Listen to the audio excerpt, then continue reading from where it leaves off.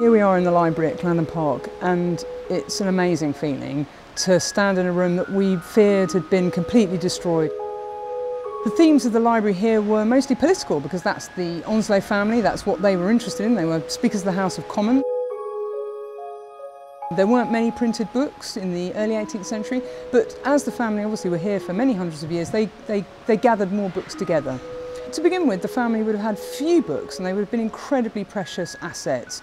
And the most important books to be here were the Speaker Onslow's books. They were brought to the house in 1776. Luckily, on the night of the fire, the really important books, the 18th century and 17th century books and the Bibles, were taken out of the house. When the archaeologists began to clear this room, it was clear to us that some things had survived quite well, like the overmantels and the plaster and the mirror. Some of the books have, remarkably survived still on the shelves, but they're still there. We're really pleased about that.